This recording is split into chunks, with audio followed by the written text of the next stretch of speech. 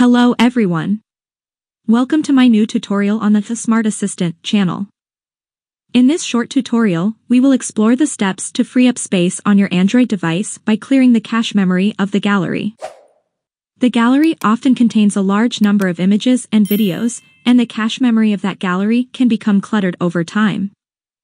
This can result in device performance slowdowns and reduced space availability for new media files. Clearing the cache memory of the gallery can not only free up space on the device but also improve performance.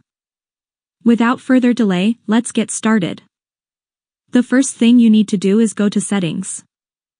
Then, scroll down and select the Apps option.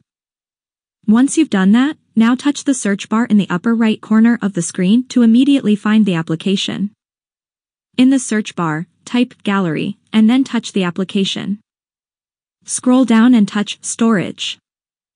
And then, all you need to do is touch the Clear Cache option in the lower right corner of the screen.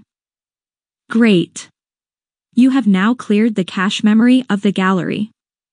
Very quick and easy. If you found this video helpful, don't forget to like it and subscribe to my channel for more useful tips and guides. Thank you very much for watching this video. See you.